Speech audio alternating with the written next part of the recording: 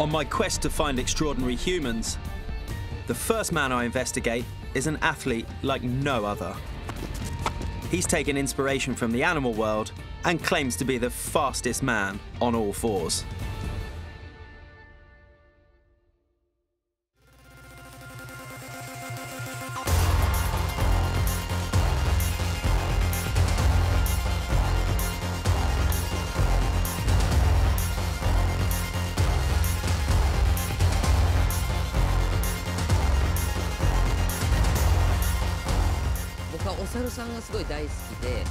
I really love the monkeys, especially the patas monkey, which can run really fast.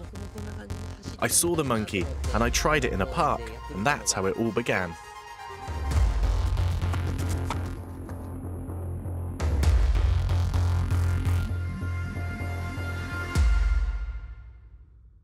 So you're the world's best at quad running, and there's only about 100 of you that do this in the whole world at the moment. Is there a world championships? There's only actually one championship in the whole world, just once a year in Japan, and the record's actually held by me. As I watch him run around the park, I can't see how he can reach the speeds that he claims. I want to try it out for myself. Okay. Like a dog and cat. I've been going for less than a minute, and I'm already out of breath. I just don't see how humans can physically pick up speed in this way. Wow, that's pretty quick.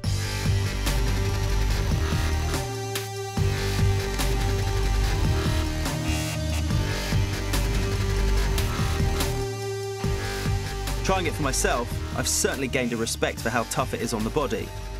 Kenichi tells me he also has some big ambitions. Every year my record progresses by 1 second, so if this progress can go on, I'll be able to participate in the Tokyo Olympics in 2020. And ultimately, I might be able to even beat Usain Bolt. Wow. Here at Cal State University, Professor Yingling is studying Kenichi's movement to see how it differs from known human capabilities. Is it possible for me to do an analysis as well, so we can see the difference between 2 legs and 4? Absolutely. That would be great. Great. Okay. Professor Yingling and her students have set high-speed video cameras at 3 points along a 50-metre track. From this, we'll be able to analyse and compare our running techniques.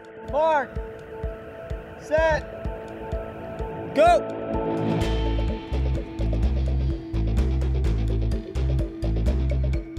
Having captured footage, initial tests have shown how different Kenichi's technique is from a bipedal runner.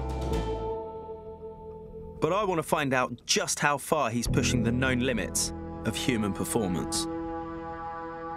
Dr. Smith's high-tech lab specialises in the 3D motion capture and analysis of human movement. Using cameras mounted around the room and pressure plates on the floor, I'll be able to get an insight into the forces Kenichi creates when he runs.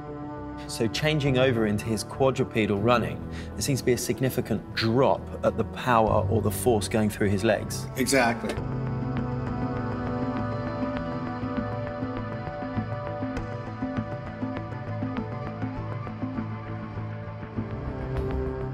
Quadrupeds in the animal world have specifically adapted joints to cushion the impact of running on 4 limbs. Human arms and wrists just aren't designed to take that kind of strain. Could years of running on all 4s have resulted in a physical adaptation? I've sent him for a bone scan of his arms to get a clearer picture. So I'm dying to know, did we get any really interesting results? We did. So his total area at the wrist was 18% bigger than a male cross-country runner, bipedal, of the same height and weight.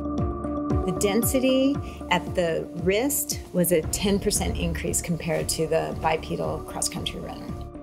Whatever the loading on his forelimbs are, he is adapting in multiple ways, size and density, to maintain his bone strength. I'm amazed at what we found out. This story is certainly an unusual one. There's no denying that Ken has taken his passion and really tried to perfect the art of running on all 4s, which, although I think is quite peculiar, he's doing pretty well at it, and his body is adapted in the most extraordinary way.